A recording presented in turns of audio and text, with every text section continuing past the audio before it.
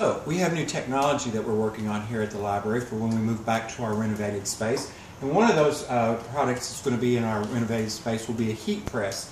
And so we're slowly and surely learning how to use the heat press.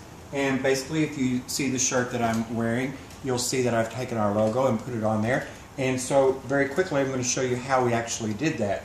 So using a Cricut, if you're familiar with a Cricut, we took our logo and Jama cut out heat transfer vinyl on the Cricut.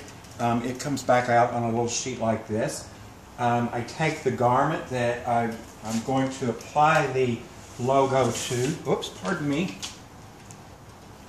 and set it on the heat press base. I've got a piece of tape on there marking where we actually want to place the transfer on. We'll then take the transfer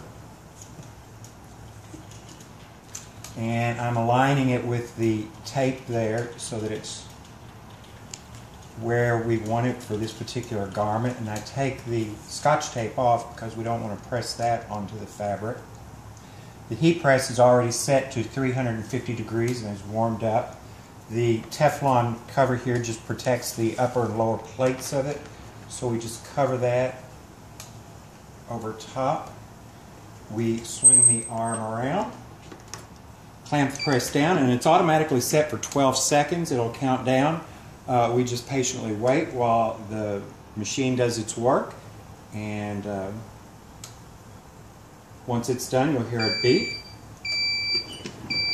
All finished.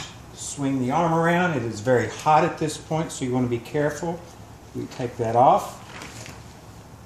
We have our transfer paper that just peels off very gently. Just don't want to pull the product off with it. And there we have a logo on a sweater.